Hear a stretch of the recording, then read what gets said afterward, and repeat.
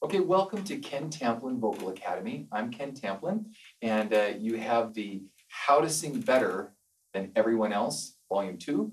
We're going to get started right away, but before we do that, I want to do a little recap of what was in Volume 1.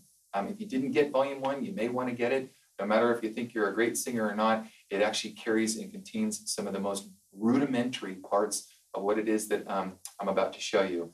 As I've said in Stage 1 or in Volume 1, even if you have a lot of singing experience, I ask you to check your knowledge in at the door and leave that there and grace me with an undivided attention and learn what it is that I'm showing you here. Because if you don't, it's really like trying to learn several different languages all at once. I'm going to teach you how to do this and how to do it correctly, and your voice will grow like crazy if you listen to me. So by way of review, the first thing we learned about correct posture. Sitting up straight like this, not getting the spine tipped in any direction, not moving around like this, but sitting up correctly. The second thing we talked about were pillars. Pillars start with rib cage expansion by expanding the chest about 3/4 full and not taking our breath from our chest like this, like we do when we normally breathe, but in fact, taking our breath like this with our diaphragm. And pushing down on the diaphragm as we ascend to a scale and gently releasing the diaphragm as we come back down. We did an exercise which was ha ha ha ha ha ha ha ha ha ha ha ha ha, which will help you release the diaphragm kind of like an accordion, right? So that you're not bound up and locked down on that diaphragm so that it inhibits and starts to build tension in the chest, the neck, and the throat. Which again is the next part of what we're going to talk about. Tension in the chest, neck, and throat, constantly shaking off the chest, neck, and throat tension. This is a killer. It's what causes us to strain and go like this. The next thing we discussed was the vowel sounds, and we started with the ah vowel sound. It's the la, ah, because all vowel sounds stem from it's the la, ah vowel sound, with two exceptions, the oo and the e. We covered that. We'll discuss this more as we go, but again, by way of review, you may want to go back and review Volume 1. It's the la, ah. The jaw has to be open as big as you can make it. And I suggested getting a vanity mirror out and looking in a mirror. Ah, it's the la, ah. Dropping the tongue to the base of the jaw, keeping the sound as bright as you can make it. Ah, it's the la, ah. And having the uvula, which is the soft palate, the little dangly thing in the back of the throat, will rise as you go up to the scale. So in other words, if I go, la, la, la,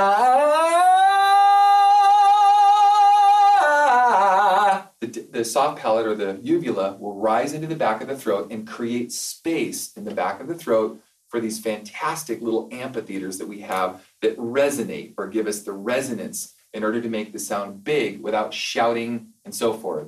We also talked about vowel modifications and how ah converts to ah as it goes up the scale, ah converts to as you go a little higher, converts to oo as you go higher still, and they reconvert on the same way on the way back down as they do going up. We also talked about bridging, going from your chest voice to your head voice, and how to do that, how to do it lightly, how to build it, and when to start adding weight to the sound. When should you bridge? We discussed that. So we've covered quite a bit of ground already in Stage 1 in Volume 1, and we're actually moving on now. I want to discuss and or go through a couple of the exercises that we also covered. One is the lip roll, and one is the tongue exercise, and we're going to do this just to get a little warmed up first. Also remember that the audio portion is the actual workout. It's not the video portion that's the workout. So don't watch the video once and think you've got it and then immediately race to the audio portion and go, I don't know what's wrong, I can't figure it out. Continually watch the video portion until you've mastered all of these little elements and start to apply that to the audio workout. So we're going to go through the lip roll just to get warmed up.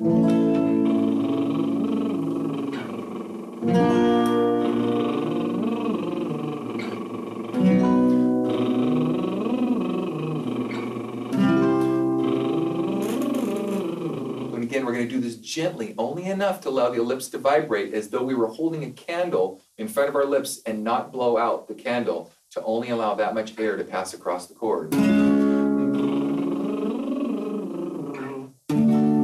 Lick the lips if necessary, if they stop vibrating, and don't do this to actually, get your lips to do the burble, because it's actually a pseudo way or a manufactured way of doing it. It will come, but you want the face to be relaxed, so you want to be able to do this exercise. It's not critical if you can't, but it's great if you can. Take your breath, sit up straight.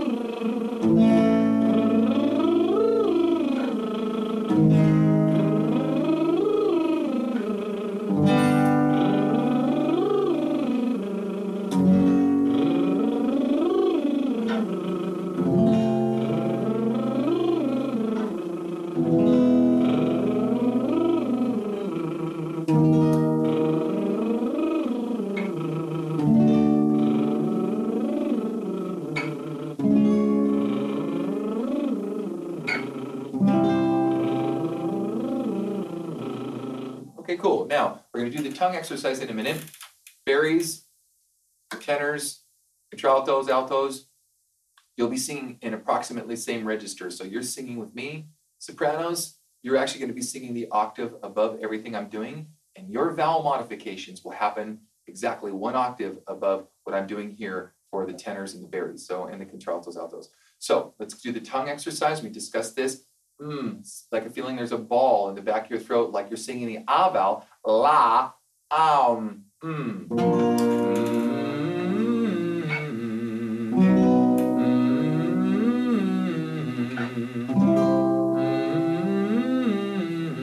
covered this in volume 1.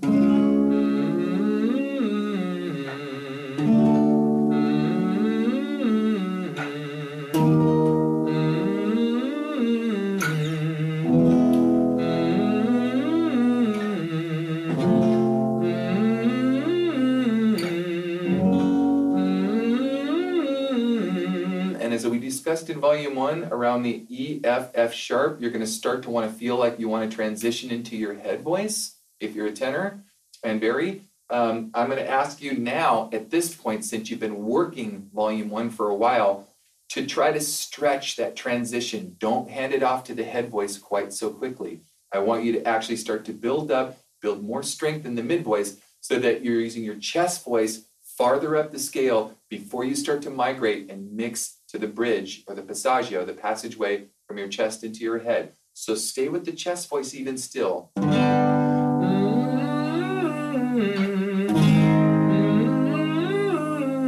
And right here, start to release into your head voice, but I don't want to hear the yodel or the speed bump. I don't want to hear, I want to hear.